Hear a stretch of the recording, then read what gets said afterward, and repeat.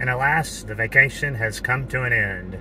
I'm sitting here at the Circle K on South Walnut in Bloomington, where I just put the last tank of gas in this thirsty truck of my trip, and I paid $3.55 a gallon here. So, final reports. The odometer ended at 7,936 miles. We began at 56 miles, so let's see if that was 7,956. It would be a 7,900 mile increase, so 7,880. And the trip meter, the math's gonna work out the same, but I always reported the trip meter, so let's report it. The trip meter is at 7,850 miles. So yeah, it worked out about right. It's off 10 miles somewhere. Final result is I averaged 21.7 miles per gallon.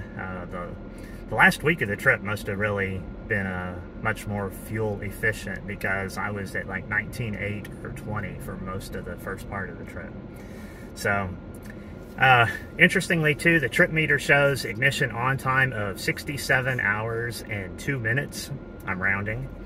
I think it rolled over once, because it's definitely been more than 67 hours. So maybe 167 hours. I'll have to run the math and see if that's how that works out. So anyway, it's 1 o'clock on Sunday, June 18th, and I'm going to go return the rental car, and that's a wrap.